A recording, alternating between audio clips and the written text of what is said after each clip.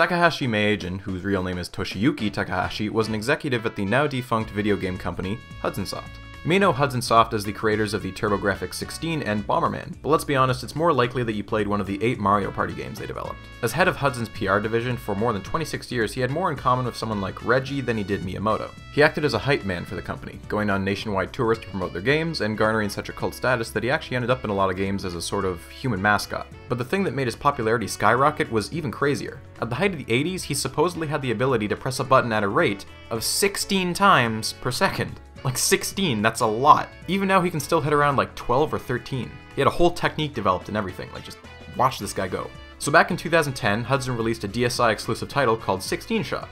Its sole functionality is to record how fast you can hit a button. Your goal? Challenge the master at his own game.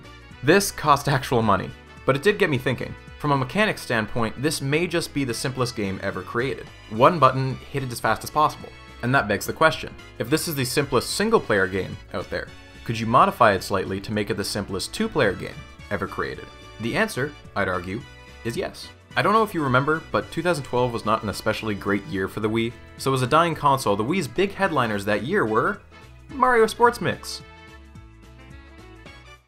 But February saw the launch of what I think was the last truly great game to come out for the Wii, Rhythm Heaven Fever. I don't blame you if you missed out on it. It didn't get a huge marketing push, but take my word for it, it is worth every dollar. It's a super weird and charming rhythm-based minigame collection with like hundreds of challenges, has the artist from WarioWare and a bangin' soundtrack, and the best part, believe it or not, no motion controls, just the A or the B button. It's even got a 2-player co-op mode. Which reminds me, Mochi Pounding is one of the most exhilarating games I've ever played.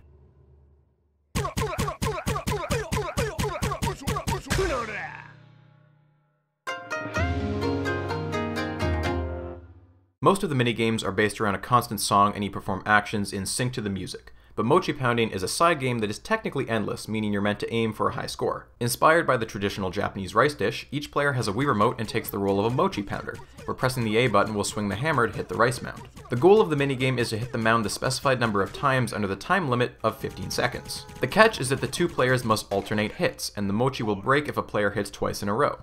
The early rounds require 15, 35, 55, 75, and then 100 hits, after which each round goes up by 10, with 110, 120, and so on. Now you can probably see why I view this as the co-op equivalent to 16 Shot, except it's no longer a test of how fast your trigger finger is, but how fast can you maintain a rhythm with another player. There's a weird amount of strategizing that goes into the game before that first hit is even taken, since the counter doesn't start until that first hit is made. But really, there isn't much you can strategize about. The real points of discussion are who is going to hit first, and how to count down to that. But in my experience, we almost always try to discuss what speed we're going to alternate at, as if that's something we can even hope to control and not just like a physical instinct that we just latch onto. And it is so unbelievably hard. As soon as one player hesitates for even a fraction of a second, it's all over. You're done. The other player might beat them to it and break the mound, but sometimes both players forget who hit last and it's just like, you have to guess. And even if they do guess correctly, that split-second delay will likely have caused you to run out of time anyway. So yeah, this is my case for the simplest co-op game ever created. It might not seem that exciting or interesting when it's described to you like this, but I swear when you play it, you'll just immediately latch onto it. You can't get enough of it. One thought that has probably crossed your mind though, what's stopping a single player from playing with both Wii remotes? Great question. Nothing. Who are you to question my ability, game? I am not subject to your whims and rules, for I am more than player 1. I am more than player 2. I am become death, destroyer of high scores, and I will be your... Hey, how's it going?